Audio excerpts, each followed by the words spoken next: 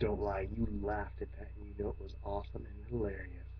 But yes, today I am here to wish you, Nathan Camp, a very happy, wonderful, and blessed birthday. As you can see, this time I'm not weeping and crying and talking about lost and lonely pizzas. That's mainly because I found a lot of lost and lonely pizzas and they're not so lost and lonely anymore. But yes, I am making you this video.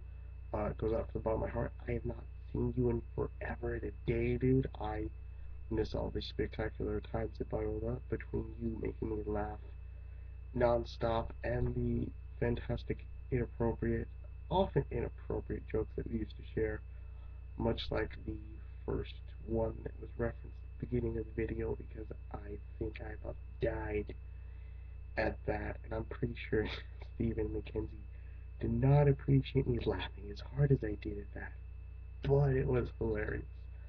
For the mix of things, I don't know, it wasn't hilarious. Oh my gosh, I don't know why I find it funny. I do. I'm a bad person. Anyway, though, yes, I miss you, man. Hopefully, I get to see you sometime soon, dude. It's been way too long. We have to catch up. I definitely miss your campfire broadcast. I need to catch up on those. I went through the first few spectacular. I really hope someday that you do one. I can be a guest on it or something because those are great. Um, but yes, though, I just hope you've been doing really well, man. I miss us talking and everything.